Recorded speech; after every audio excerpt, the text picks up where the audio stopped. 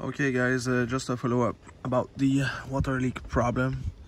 I don't know if you can see back there, there's some gray stuff. Where's the grommet at for the cables passing the firewall? What happened with the water leak? Actually, the next time the car got into the dealer, the grommet was completely out of the way. The first dealer botched their job, and so they had to replace that grommet. So they put it back, but it was still leaking from over there. So they put some kind of urethane glue to make it watertight, but the water was still coming in the truck. They told me it's a seal when they fabricate the truck. I don't know if it's the windshield, or I wasn't there, so they never told me. The tech never told me exactly where it was coming from, but the water, you know, was coming from about this position. It was leaking from this pedal, was leaking on this cover.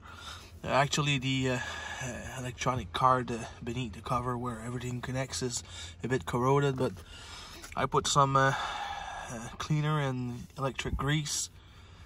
So yeah, the water was coming from over there, you know, leaking all over this place. So it seems that it's a seal on a bit higher than this position.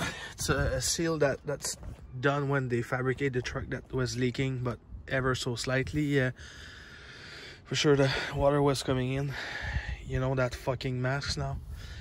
So there was no leak from the OnStar antenna, there was no leak from the lights or whatever. It's just a watertight joint they make when they fabricate the car that was leaking. So for now, it's been raining pretty heavily a couple times, and there's no more water coming in the truck. And guys, I'm gonna wish you good luck if you ever run into one of these problems with these trucks. Sometimes it's a it's a nightmare. My truck had to sit about 2 weeks at the garage. They spent almost a full week's work on top of the truck to try to figure out that leak. It was a pain in the ass because I needed the truck, and the dealer is about 200 kilometers away from where I live, so it's a pain in the ass. You get disappointed when you pay about 110,000 Canadian dollar for a freaking truck like this.